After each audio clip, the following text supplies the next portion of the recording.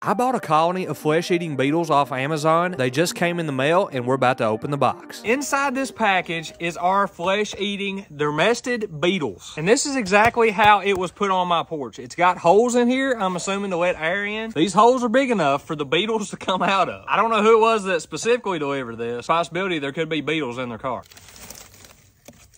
Just a colony. I forgot how many are inside this colony. That's a lot. They're already spreading everywhere. And they smell terrible. Oh my goodness. All right, they're already spreading throughout this sucker. So what we're gonna do is put a wiener in there for a couple days until it comes time to put a turtle shell or some kind of skull in there and just see what kind of damage they'll do to a wiener. I think we should put them in the shade. They probably don't need to be out in the sun or anything. I'm anxious to find out if they actually eat the wiener. Are they big glizzy guys? There's a lot of things that we could probably do with this. You guys know I trap a lot. I do a lot of hunting. We're gonna use these guys quite a bit. Stay tuned. Let's see what they do to the wiener. Flesh-eating beetles.